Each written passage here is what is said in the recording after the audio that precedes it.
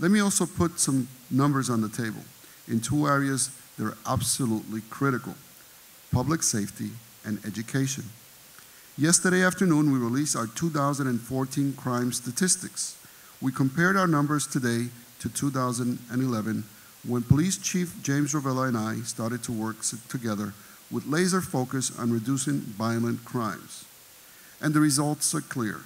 Serious crime is declining in Hartford, and it continues to decrease. Our homicides have gone down 17% since last year and 30% since 2011. Violent crime in our downtown particularly is extremely rare.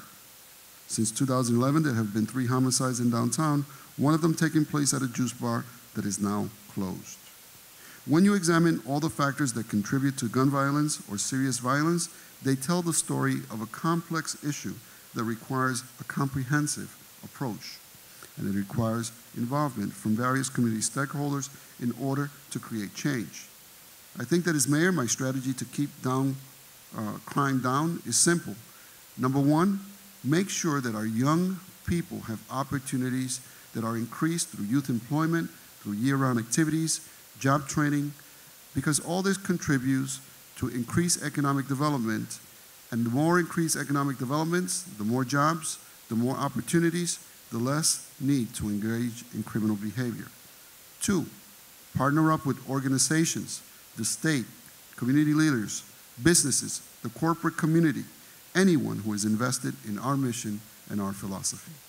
And 3, make sure that our police force has the resources that they need to engage in preventative police work, community policing, the PAL program, and the ability to hire more officers. As we move forward, that will remain my focus. I want to continue for us to work together to keep our families safe, keep our children safe, our businesses thriving, and our city on a positive trajectory. We're approaching another budget season. And as you know, unlike the federal government, we're obligated to pass a balanced budget every year. My priority will be public safety, as it has always been. This will allow us to build on our progress and ensure that all hands are on deck in keeping our residents and businesses safe. Lastly, I want to update you on public schools. We all know that good schools are an anchor for economic development and for financial stability. Through the years in our city, I've talked with many families who wanted to stay in Hartford but felt that they weren't comfortable with the performance of our school system. That is changing.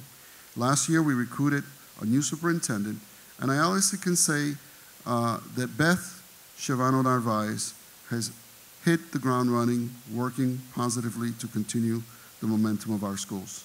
Since day one, her approach has been to listen, to learn, to exercise leadership, and to lead with compassion. I have truly been impressed. She is the right person at the right place at the right time, and she has something to build on. High school's graduation rates, which 7 years ago stood at a low 29%, has completely reversed itself and hit a landmark high of 71.2% in 2013, according to the State Department of Education. That represents a steady climb of more than 43 percentage points since 2006. When Hartford Public Schools launched an ambitious effort to reform its educational system and also began calculating its graduation rate based on a 4-year cohort.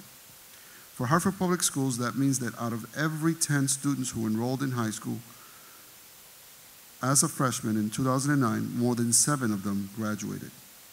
Make no mistake, the improvement of our schools and the increased safety of our city in concert have contributed to the significant investment in our city. Public education, public safety, higher education, jobs, housing, economic development, arts, culture, entertainment, restaurants. When we say Hartford has it, we mean it. We are a great capital city, and we're becoming even greater with each passing day.